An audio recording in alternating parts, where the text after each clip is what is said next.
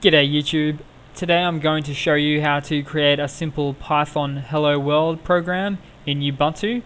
So it can all be done by the terminal, and there is a notepad editor that you use as well. But first of all, start out by opening up the terminal and creating a text file. So what we'll do is we will start by using Gedit, the text editor, a very popular one, and type in Gedit, then the name of your home directory, or just the little squiggle there to indicate your home directory, desktop, and then the name of the program, such as hello world.py. Hit enter, and there you go. You'll have a new file named hello.py up and located at your desktop. Now what you want to do is make it Python readable by the compilers, so you need to add up the very top a hash, then an exclamation mark, and I'll just make that bigger so you can see it. Just bear with me a moment.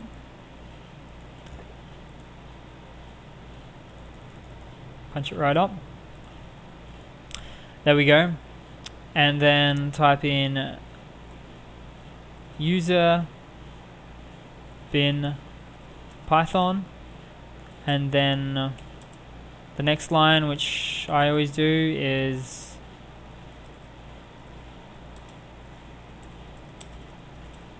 that's not mandatory, that second line, but it's just giving you the information about the program. Sometimes it's good to put the author name and whatnot in there as well. Now, to create the Hello World program, one line, it's just print bracket apostrophe hello world. There we go, all done. Click save, close it. Now we're going to execute it, but before we actually execute it, we first have to give it executable permissions. So we have to type in chmod in the terminal, the directory where it's at. There we go, exactly the same as last time, although in the middle there we have to type in +x.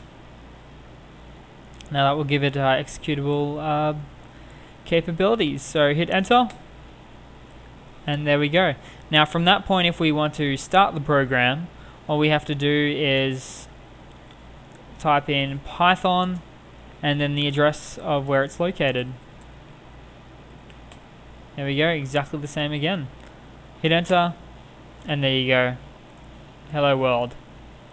And that's pretty much it in a nutshell. That's creating a Hello World program from Python in Ubuntu.